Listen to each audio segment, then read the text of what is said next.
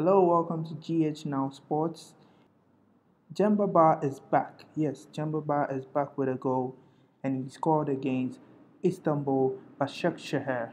I hope I got that right. Demba Ba scored for BEŞIKTAŞ in a game that they lost to BAŞAKŞEHIR, who are doing so well in the Turkish Super League. And it was a very tough match, given that they were both vying for the title and Besiktas needed to win to stretch the gap. But unfortunately, Besiktas couldn't do that and they lost 3-1 to Başakşehir, who have Adebayo in their ranks. And Adebayo happened to score a goal in that game. But today, we're talking about Demba Ba and his return from injury, which he sustained in China during his time at Shanghai Shenhua. And it's good to see him back. It's good to see him banging in the goals, especially at 31.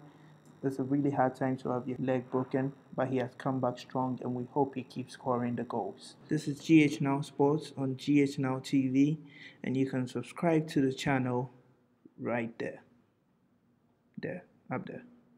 Thank you.